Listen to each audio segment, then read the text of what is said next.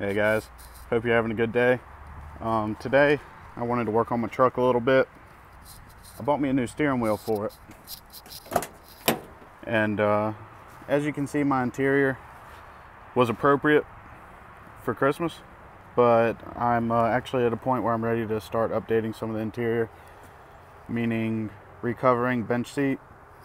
While I'm doing that, pull the carpet, and I'm going to dye it black. And then the bench seat's also going to be black, so we have kind of a matching theme in here for once. And steering wheel's over there. Let me show you. Actually a pretty nice one.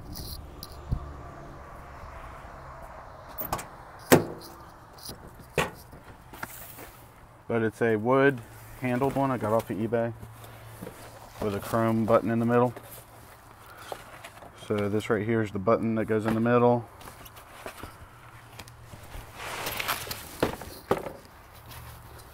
And here's the steering wheel. So I'm going to install that today and replace my cracked up one with the horn button not working on it. Okay, so the first thing I did, I'm going to do disconnect the battery. And as you can see, my posts are pretty corroded right now, so before I put everything back together, I'm going to go ahead and clean those off.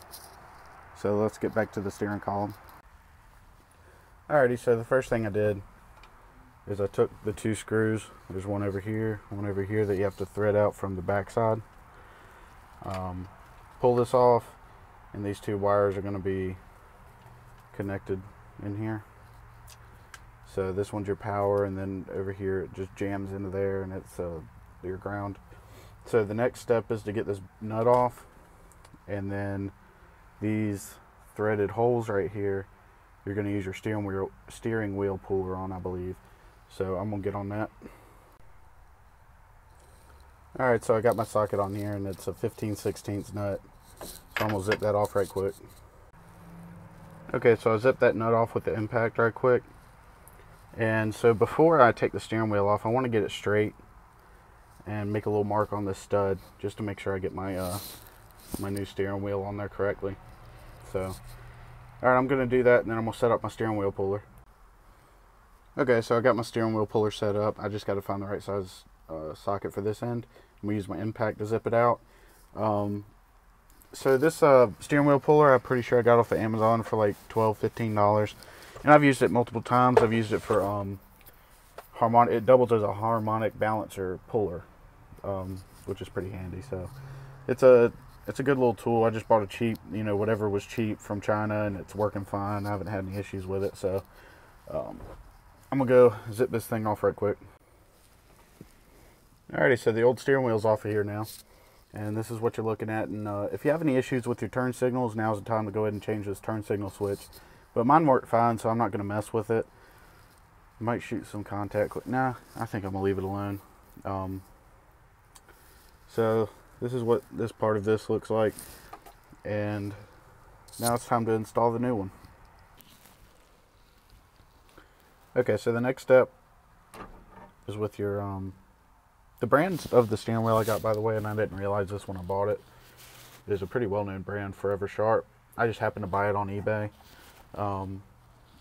So they actually have an instructional video on YouTube, but they kind of, I don't know, they didn't go in quite as much detail as I would have preferred. But so it looks like from the written instructions, which they send, which are really helpful, you need to position this thing so that, in a way that so that your steering wheel will be able to mount up to it, and it would be straight. So you got to line up this top mark. If I understand right, I got some more figuring to do. So you got to have it so that this pattern right here is oriented like this, so you could just bolt this on, and your steering wheel itself will be straight, if that makes sense. So I'm going to work on that. Okay, so I've got my lines marked up, but I remember they tell you to put some grease on the contact, some electrical friendly grease, which I'm surprised they didn't send a little tube of, but I'll use some of this dielectric tune-up grease, which is good for spark plugs, so I figure it won't hurt the electrical contact on this thing. but I'm just going to use a sparing amount and rub it in with my finger, and I guess this just helps the contact last longer. Alrighty, so I got a little bit on there. Now I'm going to line up my marks. Okay, so the next step is to slide this little cover on here. Okay, so I just encountered a minor issue that y'all need to be look out for while you're working on it. Make sure that your wire is routed so that it'll line up for the top of your steering wheel. And it looks like to me that this hole right here is the one that's intended to route the wire. So just make sure that lines up. I'm going to adjust this real quick. Okay, so I got everything lined up, and I got these 3 bolts that were provided with the kit started, so that I made sure everything was lined up right. And I just finger tightened them. They're all the way threaded in, it looks like, because they got little shoulders on them. But I haven't snugged down on them yet. I'm going to go ahead and tighten up the big nut and work to, I guess, the next thing would be the horn button. So yeah, I'm going to take care of this, just snug all this stuff down first. Okay, so this is how this goes on. I had to take these little shoulder bolts off. This is what it's called in the instructions, is the shoulder bolts. But, so this little contact ring goes on in this orientation, and then clips onto right here. This wire clips onto it. I need to put these bolts in. This spring is going to go against this horn cap, and then this horn cap goes on and twists on there. So I guess I need to put it on like that and then twist it until it's tight. So this seems to be a little fiddly, but I'm going to first put in these bolts and then do that. Okay, so I got this thing installed, I think. And she's on there. Looking good. Now I just put the battery back. Let's see if the horn works.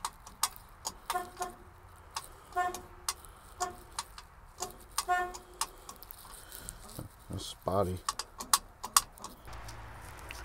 Okay guys, so I found the issue I was having. I was pressing the button inside the cab, and then it was making a clicking sound under here. Found out there's a horn relay over here on the inner fender. The one I had was super old, and so I replaced it with a new one.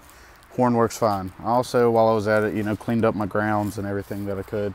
So let me show you how it works. I'm really happy with the way this steering wheel looks in my truck. But I've got everything put back together here, so it works.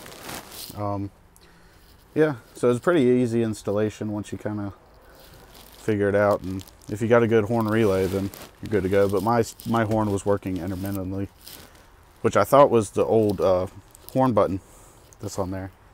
I blamed it on that, but apparently my relay was having some issues too, so I got it working, so I'm happy, and I'm really happy with the way this thing looks. But it was I think it was a good deal for this steering wheel, because I wanted my horn to work, and I was looking at just replacing the horn button, but that was $100, I believe, is what I saw. And I was like, well, if I do that, then I'll still have a cracked up steering wheel. And so I was like, how much is the whole assembly?